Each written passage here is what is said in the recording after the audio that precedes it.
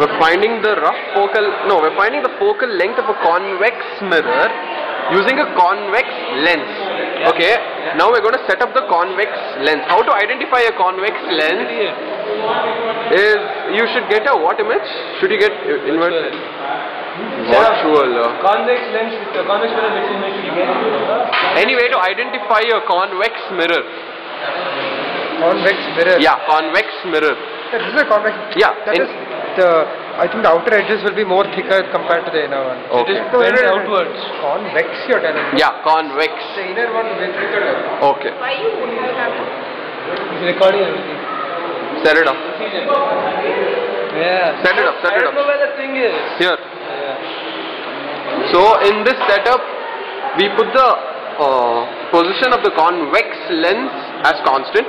The object needle on one side, and the convex mirror on the other side.